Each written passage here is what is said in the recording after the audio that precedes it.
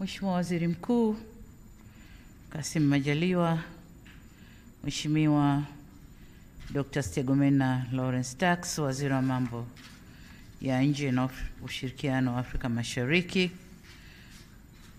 Kuna mawaziri wengine siwaoni.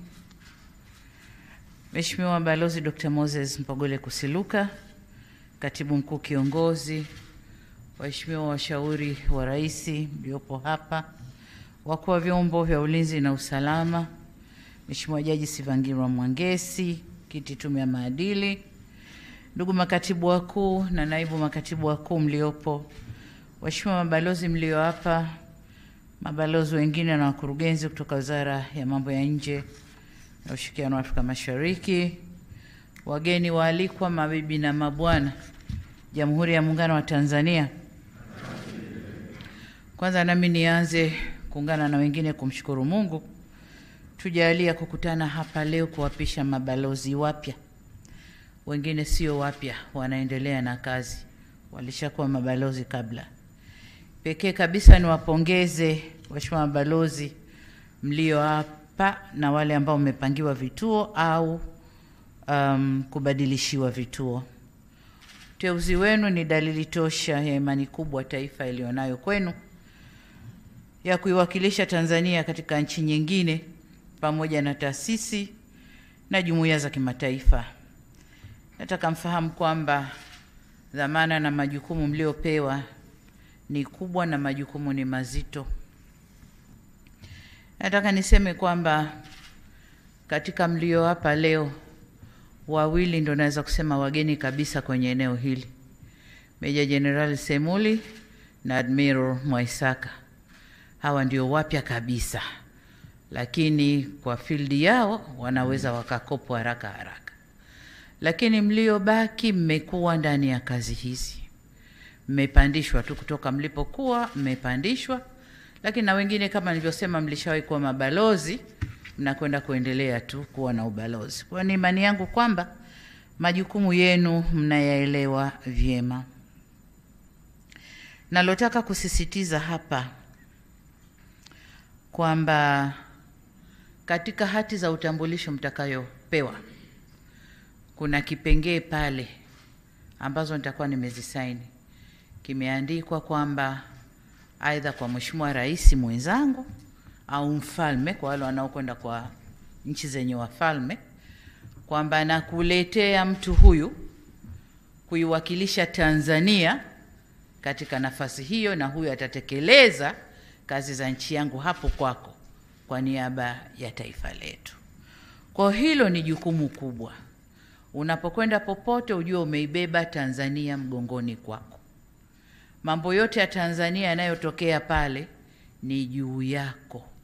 Kwa hiyo nawaombeni sana muende mkiwa mnalifahamu hilo na mnalizingatia hilo.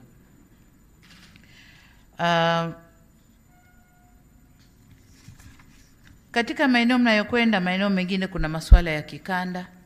Kwa hiyo inabidi yote pamoja mnaiwakilisha Tanzania kwenye masuala ya kikanda, lakini pia masuala ya kimataifa yakiwemo ya ndani ya nchi. Na mambo mtakayoyafanya kule au maneno mtakayoyasema kule, huo ndio msimamo wa Rais na huo ndio msimamo wa taifa letu. Ukifanya kinyume, hayo ni yako, au matendo yako yatalifaidisha taifa letu au yatalifedhehesha taifa letu. Kwa naomba muende mkiwa vizuri. Wenyewe huko mnasema hiyo ndio first line of defense, kwamba wewe ndio unakinga kifua kwa nchi yako, kwa taifa lako. Kwa hiyo muende mkiwa mnatambua hayo. Lakini sema mchakato wa uteuzi wenu umepitia mchujo mkali, pangua nyingi.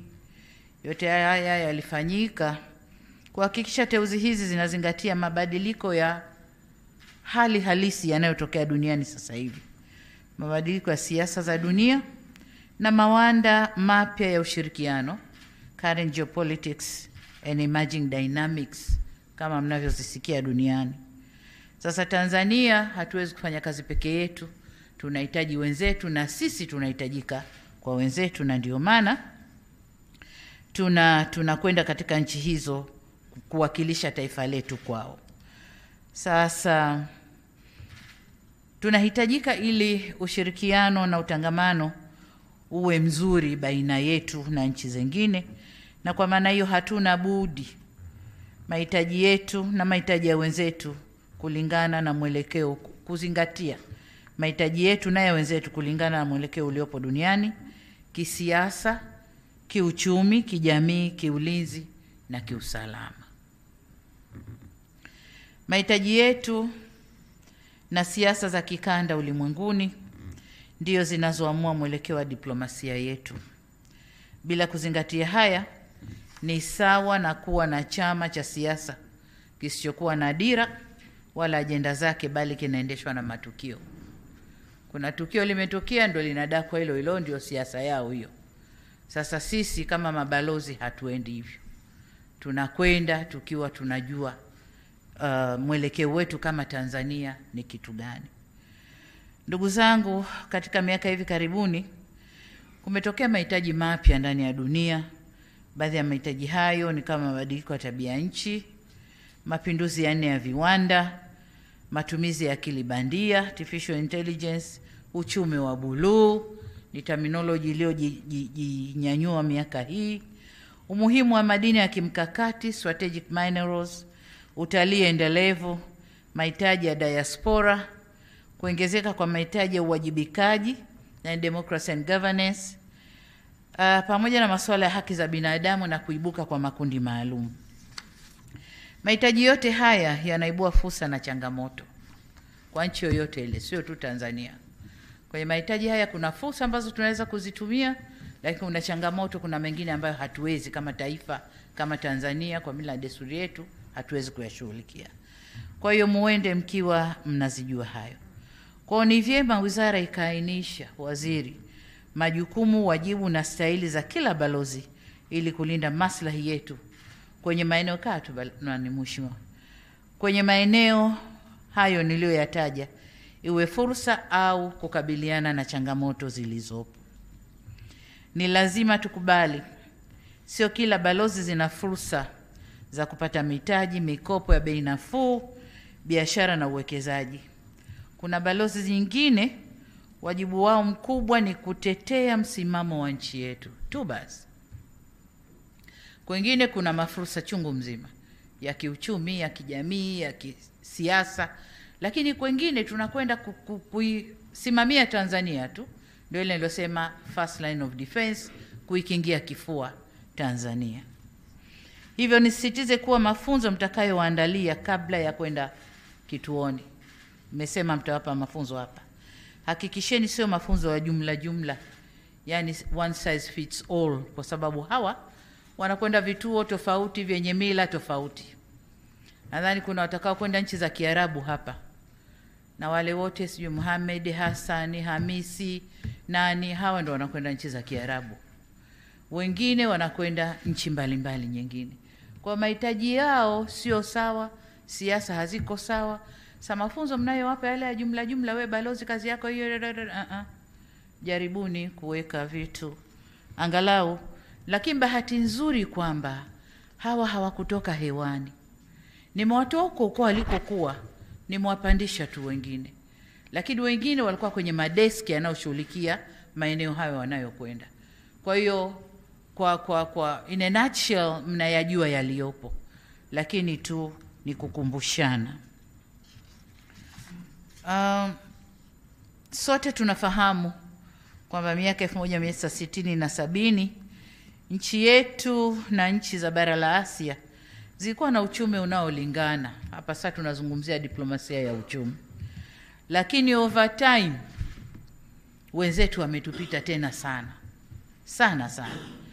Mfano mdogo tuchukulie Thailand, ambapo kwa miaka hiyo Thailand ilikuwa na GDP per capita ya dola 166 na Tanzania tulikuwa 165.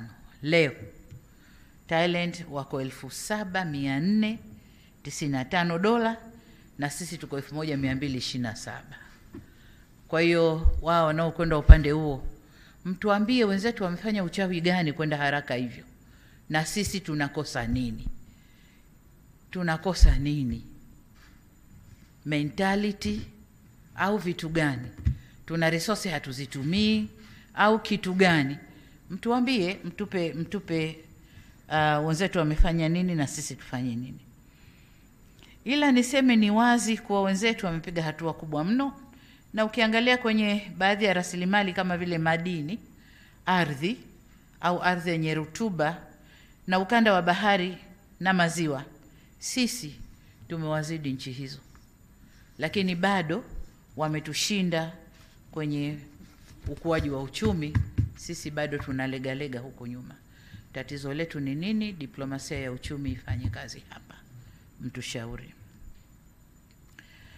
Na niseme kwamba hatuna budi kujiuliza tuliachwa wapi, na sasa tufanye nini ili tuweze kusonga mbele kwa kasi kubwa.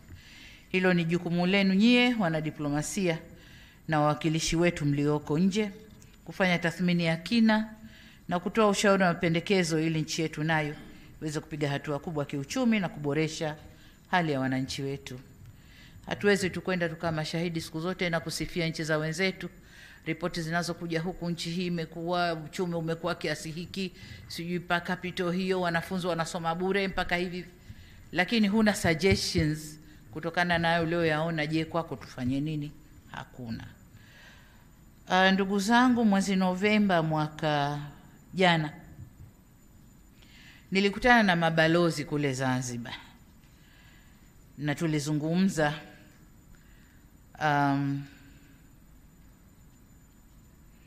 sasa tulizungumza mengi kule Zanzibar. Nadhani tukapeana majukumu au tulitoka na maazimio, lakini mpaka leo sijaona ripoti yoyote inayosema utekelezaji wa maazimio au plani za mabalozi wale tulokutana kule, kwamba kila balozi amekwenda amejipangaje na mpango wake, mkaa waziri, na mpango wake ukoje. Sasa katika nchi nyingine mabalozi wetu, sijui niseme hawajui wanachokifanya, wapo tu. Nilishakutana na rais mwenzangu akanambia, ndani ya nchi za Kiafrika, ndani ya SADC, akaniambia nibadilishie balozi. Uliyeniletea hata kazini haendi, mikutano hashiriki, yupo tu, hatuelewi. Tanzania hatujawazoea hivyo, sasa labda ubadilishe. Nikamwambia nimekusikia.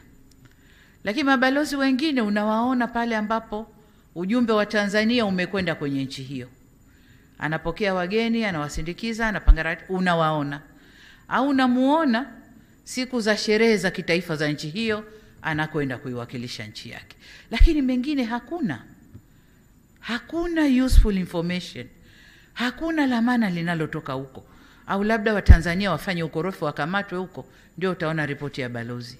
Lakini kwa kawaida huoni kinachokuja useful kutoka kwenye maeneo haya. Sasa inawezekana pia labda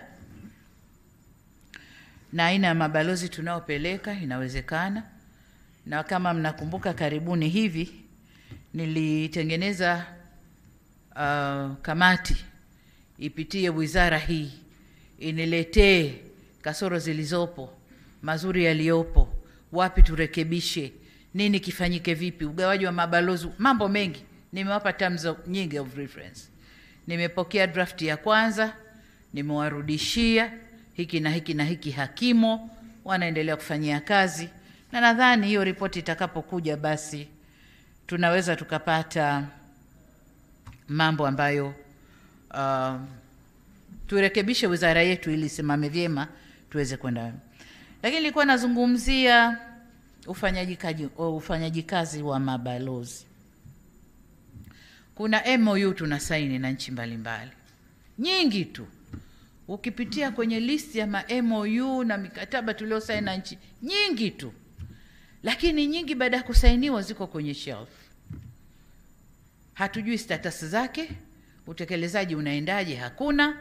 Ziko tu, lakini atakapokuja mtu kutoka hiyo nchi, mwaka fulani tulisaini MOU lakini ilifikia hapa, bado hapa hatujafanya hapa, lakini miaka imepita, MOU haijafanywa kazi. Kwa hizo nazo mnakokwenda huko angalieni, tumesaini nao vitu gani, vimefikia hatua gani, ili mkienda muwe mna kitu cha kusema. Kawaida mnapokwenda kupeleka zile hati za utambulisho, ukikaa na rais au mfalme wa nchi ile, mnazungumza mawili matatu ambayo aidha yametekelezwa, yako njiani, yako nusu, basi muwe mnajua kilichopo kule ni kitu gani katika eneo lako. Huendi tu hivi kibubububu, ukifika hati zangu hizi hapa, mimi ndio balozi, basi unakwenda kukaa kitako. Hapana, hatukupelekei hilo.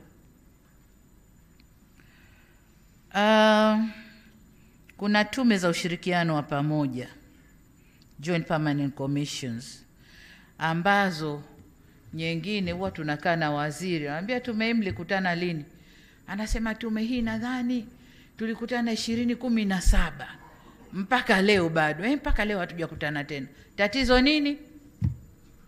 Hakuna la maana, hakuna tatizo la maana. Wengine toka tulivyoingia nao ushirikiano, kama kumefanywa mkutano mmoja mpaka leo hakuna. Sasa tume ile niliitaka, ile nilioiunda, watuambie balozi ambazo bado zina maana mpaka leo, na balozi ambazo kwa ushirikiano wetu hatuna haja kupoteza pesa kupeleka watu huko, au za kupandisha hadhi au za kushusha hadhi yao. Kwa hiyo hilo nalo mnamo kwenda huko mkaangalie. Kwa ujumla niseme, nendeni kafanyeni kazi kwa matokeo. Msisubiri matukio. Tukio limetokea ndo hapo unadaka, ndio sasa umepata kazi ya kufanya, kama vile vyama nilivyovisema. Nenda katengeneze mpango kazi, nenda kafanye kazi na tuone outcome ya hiyo kazi unayoifanya kule. Vinginevyo hatuna sisi resources za kumpa mtu akakae tuko na familia yake ana enjoy tuko, hatujui anafanya nini, hakuna feedback, wapo tu uko nje. Tunataka tuone feedback zinakuja, pesa yetu ilipe na kinachotokea kule. Na hapa sasa, waziri mkuu, tukirudi nyuma kwenye yale matokeo na result za kuonekana, juzi tukiwa tunazindua 5G, nikupa maelekezo kuhakikisha kila wizara inafungiwa mtandao ili kazi zifanyike vizuri. Na kwa maana hiyo hapa nirudia hayo maelekezo kwamba sasa Wizara ya Mambo ya Nje iwe na dashboard inayoonesha yote yale niliyoyasema hapa, MOU tulizoingia, mikataba tuliosaini, utekelezaji, hatukutekeleza kwa nini. Dashboard kabisa, kila mtu awe anaisoma. Wewe uwe na password, mimi niwe na password niingie, CS awe na password aingie, makamu wa rais hivyo hivyo, tuweze kusoma kilichopo huko kinachotokea. Vinginevyo tutakuwa tunafanya kazi kibubububu hapa, hamna feedback, lakini mambo yanakwenda, fedha inatumika, hakuna kinachotokea. Kwa hiyo niwaombe sana mkabadilike. Lakini jengine, hata hii ambayo imewekwa sasa hivi, juzi nilitoa mfano wa kufanya kazi, inakuja email, inatengenezwa kwanza iwe karatasi tuwe kwenye folder, iende kwa katibu mkuu, aipitie, aishushe kwa deski linohusika, aifanyie kazi, aipeleke kwa ofisa anayehusika, mpaka ikitoka hapo ni wiki au wiki moja na nusu. Kumbe email ile mngeweza kupasiana, mkaifanyia kazi, mkija mkigeuza karatasi ikae record kwenye hard copy, hatua ilishachukuliwa. Lakini inageuzwa kwanza karatasi, izunguke desk officer wa nini, tunapoteza muda. Na ndio maana mambo yakija kwangu yalishachelewa. Kama kuna deadline inaingia leo ofisini kwangu, 2 days ni deadline. Kwa mnatupa sasa kwenda mabio, kama ni kupokea mgeni au kama ni nini, tunakwenda mabio. Kwa niombe sana, tumieni hii mitandao katika ufanyaji kazi. Kama tatizo ni ujuzi, wasomesheni. Tafuteni walimu wasome hapo ofisini kwao. Kuanzia saa fulani mpaka saa fulani tunafundishana kutumia hayo mambo. Tufanye. Ndugu zangu,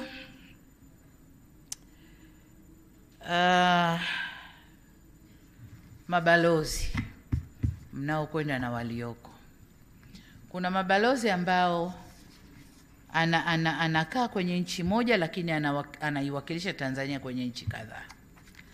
Sasa unakuta balozi huu hata ile nchi anayokaa hajaleta hata taarifa hiyo, au hakuna lamana lililotokea baina ya Tanzania na ile nchi aliyopo, lakini bizi anazunguka kwenda kupeleka utambulisho kwenye maeneo mengine ya uwakilishi, wakati pale alipo hajafanya kitu. Sasa unaenda kuchokonoa ya huko, pale ulipo hujafanya jambo. Si vibaya, lakini we kule unako kwenda chokonoa umeiona fursa ambao Tanzania wanaweza wakaitumia. Kimbilia haraka, peleka vitambulisho vyako, wakutambua, ufanye kazi. Lakini kama hakuna kitu na pale ulipo hujafanya kitu, bado unazunguka kuchu, bado sijapangiwa huko, sijapeleka vitambulisho. Hata ukipeleka, productivity iko wapi? Tunataka tuone outcome, sio tu kutambulika kwamba uko hapo. Outcome ya kule uliko ni kitu gani? Jambo jingine, geographical representation, ambayo kamati wameizungumza, lakini na kama nilivyosema hapa, tujipange sasa kutokana na mabadiliko ya ulimwenguni yanayotokea, siasa za ukanda, mapinduzi ya viwanda, mambo mengine. Tanzania tuna fit in vizuri wapi kuna nini tutakipata vizuri, wapi hakuna nini. Kwa hiyo tupeleke watu na hata tunapopeleka mabalozi, uwezo wao kwenye hayo maeneo tunayowapeleka. Kwa mfano, Hamis Musa alikuwa Ufaransa akiwakilisha UNESCO, Tanzania kwenye UNESCO.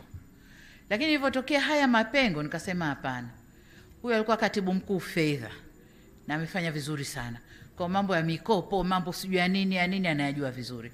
China ni best ally wa kwetu, tunakopa sana huko, tunafanyaje huko sana, kazi nyingi tunafanya nao huko, uwekezaji nini. Nimemchomoa Ufaransa, nampeleka China, nikijua kwamba kule anakwenda kuwa very very useful, na hilo ndilo nalokupelekea. Kwa hiyo tunajipanga kwa aina hiyo. Tuseme huyu Aweso, yeye kakulia huko kwa Arabu huko, nikasema dhali kakulia huko, namtoa huko nampeleka huko, na wengine. Jakano alikuwa South Korea, nimekupeleka wapi sasa hivi? Bujumbura. Haya, utaleta ujuzi wa South Korea kwenda Bujumbura. Kwa hiyo ni hivyo, unajaribu kuona, karibuni tukaeni, unajaribu kuona wapi nani atakuwa useful wapi, ndio unawapeleka. Wazoefu akina Naimi wanakwenda huko Vienna kutuwakilisha kwenye mataifa, lakini ameshafanya kazi kubwa kwenye vituo vikubwa. Sina wasiwasi anakwenda kufanya kitu gani. Naibu katibu mkuu Fatma, nikasema ngoja aende kwa Mangaenzi huko Omani, akatuwakilisha huko Omani, lugha yake na wale inasema sawa. Kwa hiyo anaacha unaibu katibu mkuu, anakwenda Omani. Hupeleki tu mtu kwa sababu unapeleka kuwe na balozi. Unapeleka mtu ambaye atakwenda kuwakilisha vizuri. Kwa hiyo hivyo ndo tunavyokwenda sasa, geographical representation. Nani anakwenda wapi kwa madhumuni yapi? Hivyo. Sasa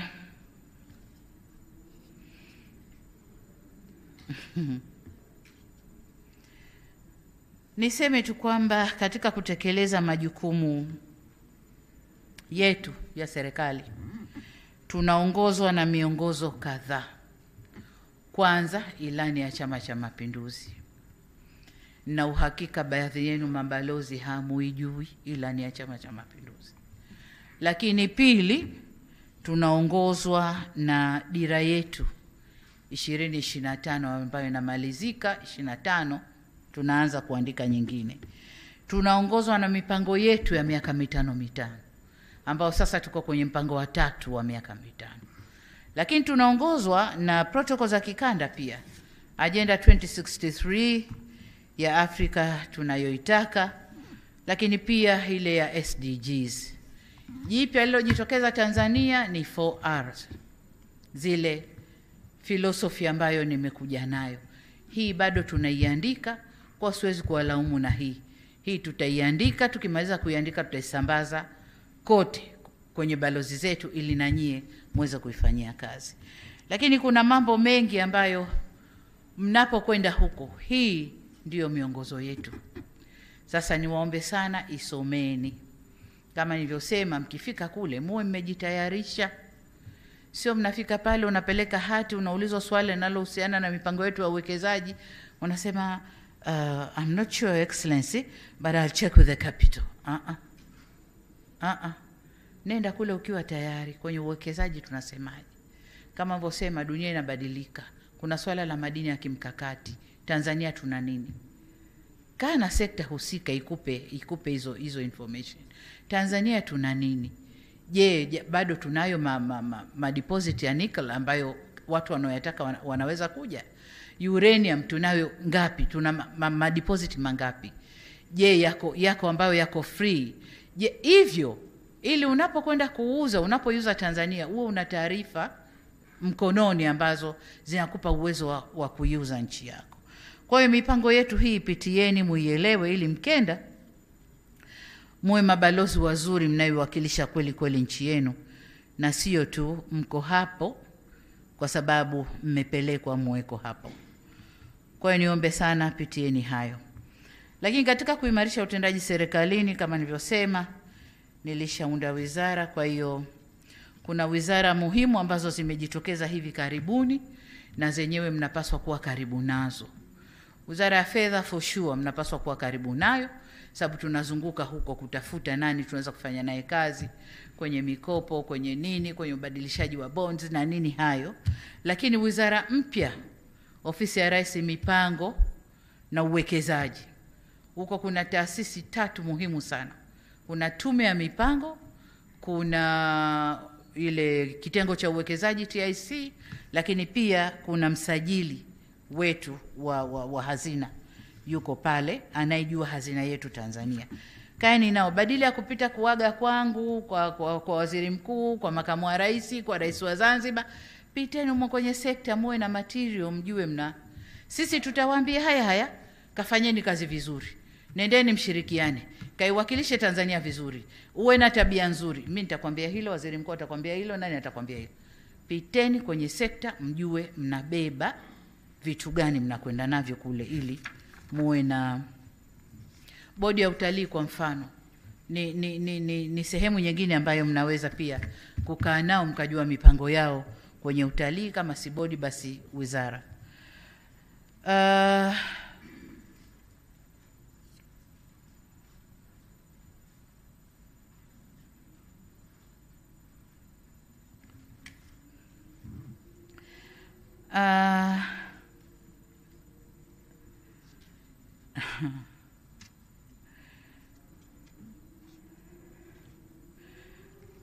Kama nilivyosema kwamba hizo wizara mbaki nazo, muende mzipitie, halafu muone mnafanya nini. Lakini kuna mambo muhimu ya kuyaelewa pia. Kuna mikataba ambayo kila nchi tunapokwenda kuzungumza nao mambo ya uwekezaji huwa wanauliza. Kwa mfano, masuala ya double taxation wanauliza yakoje.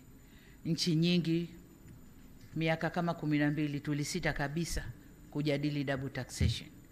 Kwa woga tu unawauliza watu, Kenya wana double taxation, wamesaini na nchi nyingi, wamekosa nini? Uganda wamesaini, wamekosa nini? Sisi tukisaini tutakosa nini? Woga tu, ile tabia yetu ya Kitanzania. Kwa hiyo mjue double taxation na nchi unayokwenda ikoje. Protection of investment kwa wale ambao mnakwenda kwenye manchi makubwa yanataka kuwekeza, hasa nchi hizo huko upande wa UAE na manchi mengine ya Kiarabu, lakini Ulaya, Korea kwa mfano, mjue terms zetu kwenye uwekezaji zikoje. Sio unaulizwa pale unasema ngoja nicheke nyumbani. Hakikisheni mnaondoka mkiwa mmekamilika na mkiwa tayari kuanza kazi. Ndugu zangu, itakumbukwa kwamba katika kuleta ufanisi zaidi kwenye wizara yetu ya mambo ya nje, hii nilishasema habari ya kamati na tunasubiri ripoti ya pili. Kwa hiyo mnawezekana kabisa leo mmepangwa vituo mlivyopangwa, lakini baada ya kupata ripoti ya kamati mkageuzwa tena. Kwa hiyo nenda jiaminishe kwamba mimi nimewekwa hapa, naanza kazi kikweli kweli. Lakini hii na wa notify kwamba inawezekana kabisa baada ya ripoti ya kamati tukabadilisha tena, lakini hatulitegemei sana, lakini linaweza likatokea. Mwisho kabisa, ndugu zangu, nishukuru kwanza, na washukuru mabalozi ambao wamemaliza kazi katika vituo vyao na wanarudi nyumbani. Kwa bahati nzuri sidhani kama kuna balozi tumemkatisha. Wote wamemaliza muda wao, wamerudi nyumbani. Kwa hiyo nawashukuru sana kwa kazi walioifanya kuiwakilisha nchi yetu. Lakini kwa mara nyingine niwapongeze mlioteuliwa. Nirudie tu lile ombi langu kwamba mnakwenda kuliwakilisha taifa la Tanzania. Sio Wizara ya Mambo ya Nje na Ushirikiano wa Afrika Mashariki. Taifa la Tanzania. Kwa hiyo muende mkiwa mnajua hivyo. Balozi Mwaisaka, tumekupanga Rwanda. Binge jeshi, tunajua Rwanda utafanya vizuri sana. Balozi Simuli, sijakupa kituo, na kazi nawe hapa ndani ya kituo tutajuana baadaye. Kwa hiyo kwanza tutafanya kazi nawe hapa ndani, alafu ya kituo tutajua baadaye. Kwa hiyo wote kwa pamoja niwatakie kazi njema na Jamhuri ya Muungano wa Tanzania. Asanteni kwa kunisikiliza.